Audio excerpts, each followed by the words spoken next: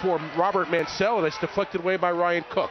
Up ahead to Jarrell Lane, back to Cook, who lays it up and in on the right, and the Retrievers have a turnover and the lead. Let's go in Lane, and it's picked off. Here's Plummer the other way. Plummer 2-on-1 with Cook, lays it up and in on the left. A foul called.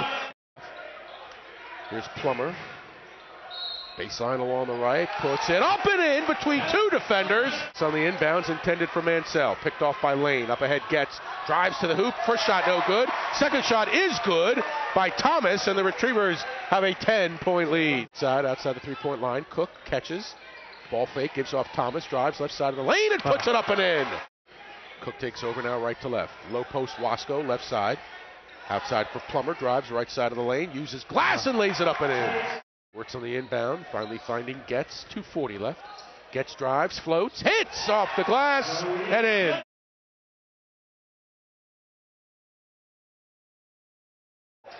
Ogundadabe, Longoria, and Richards, and right off the bat, Jake Wasco with two from about 17 feet away. Lane crossover dribble, left side for Cook. Has a shot open from about 19 feet away, and three-pointer is good. And Retrievers by 6. Plummer drives left side on Rawling. Angles his way towards the hoop.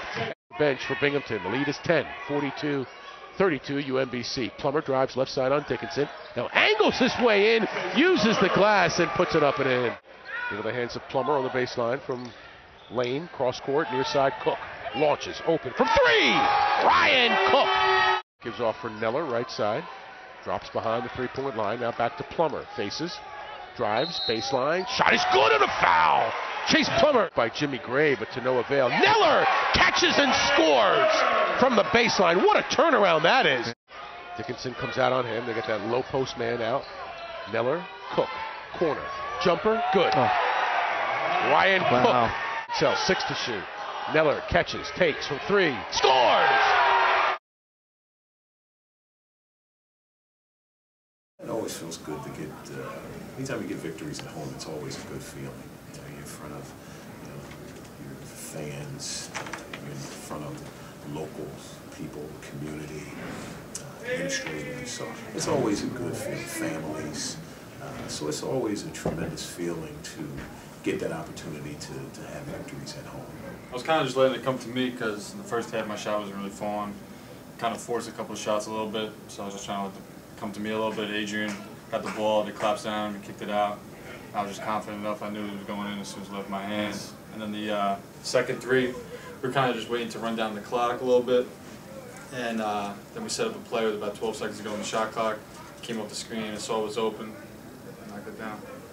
In the second half, we were just like, yeah, we were up by we were up by 6.